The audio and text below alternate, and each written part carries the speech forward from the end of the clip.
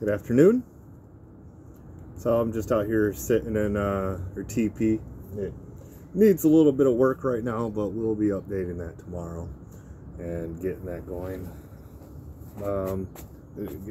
Get some dirt on my shoes. But basically what I wanted to do is just kind of talk a little bit about my hair, right? And not specifically about my hair, it's just more about being identified as a long-haired person. I just recently got a cut. It was, way down to here. And really what was happening is I was becoming known as the guy with long hair, right? Like, I had long hair. Everybody was like praising me. Oh, your hair's so beautiful and all that. And it kind of came to the point in which I wasn't wearing the hair was wearing me. What do I mean by that? I basically I was using it as a tool to get attention. What I say, I don't know, I remember a few cringy times where I'm like sitting there and like I would like take it down with the intention of people be like, oh my god, your hair is so beautiful. And I'd be like, oh, and using it as like a way for me to like boost my ego or at least feel good about myself. And that's one aspect of the reason why. I mean, as you say, I still have it long, and that was more of a compromise between me and my girlfriend. And actually, I do enjoy having it this long, and I think it looks nice on me. But I'm trying to change the relationship with this thing because it's just a fleeting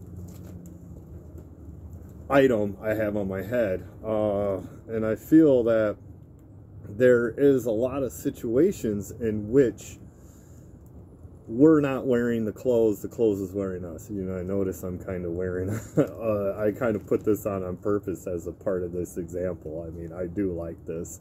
But there's certain context in which I could be wearing it, like this context, I guess, right now. I could be wearing it as a way to get attention, as opposed to just, instead of me having a strong personality, or me being confident in my skin, me being able to project myself and able to move around with comfort, I'm putting on a band-aid, and my hair was part of that. As well as I really wasn't digging the identity that somebody with long hair gets, particularly like, you can be like considered potentially a hippie or something like that. And, I don't like having identities. You never ever want to fully identify with saying, I am this. Right? Particularly you see this a lot. And I guess one good spot to talk about this is within politics. Somebody given a certain political belief, saying like, I am conservative, I am liberal, I am, whatever, libertarian, or I don't know what the fuck all stuff is out there. It's irrelevant. The point is that now that you are that thing, there's a box that you're putting yourself in, and within that box, and we can start, there's two aspects. There's an external, other people aspect of being in that box, and then there is the internal aspect within yourself. So I guess we'll start with that. If you're in that box, there's a set of beliefs that are expected of you, and regardless if you truly authentically believe them or not, you're expected, you're expected to believe those, so then you internalize and saying, I am this. And particularly you see with politics, or even, corporations do this a lot, identity marketing. I don't know if that's a term, but I coined it. TM, trademark, pay me if you use it. No, all seriousness, there is a, like, those sets of beliefs that you now are internalizing in, and now if that someone now I guess like what we'll say is if there's something that proves that belief wrong, now you're upset, angry. I believe they call identity politics. You are just totally shut off toward it, and you're not growing as a person, because you can only grow if it's within the context of the identity that you took on. The other aspect of that is the external.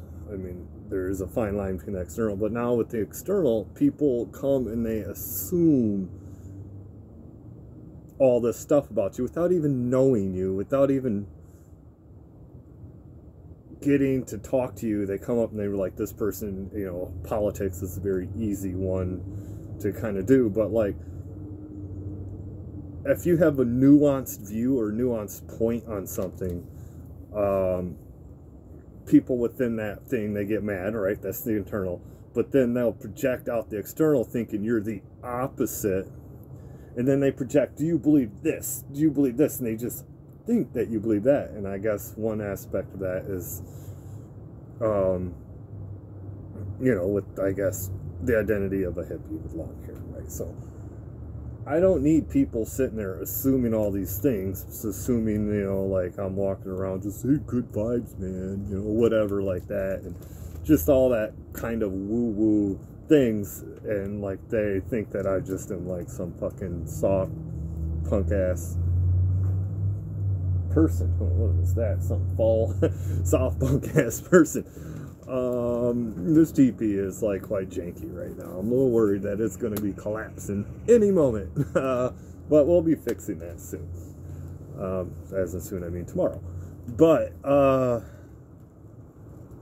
what was I saying before I got distracted by that flopping noise almost coming toward my head? But, yeah, you don't want people to make all these assumptions about who you are and all that. You want to come in with a clean slate, and then let your personality, let all your particular nuances, you know, there's 8, 9, whatever the fuck billion people in this world. Each one of them, yes, we are all the same, but we're not all exactly the same. And you can't put yourself in those boxes. So my hair was part of that. You know, I'm trying to shed that box. You know, the sweater, you know, I guess it's a little weird and it's loud and it gets attention, but I do like it. And I will continue to wear it, but I'm not identified by it. It's not me, per se, and I'm not, you know, and I would actually probably not wear it in all contexts because I don't super identify with that. I don't need to go out there and get attention from somebody by wearing this sweater. I'm not going to wear this ridiculous sweater in the context of a wedding, right? There are some people it might be because they're like, oh, well, I'm a festival kid, so I'll wear this fucking Goodwill sweater that I got for $3 in the women's section.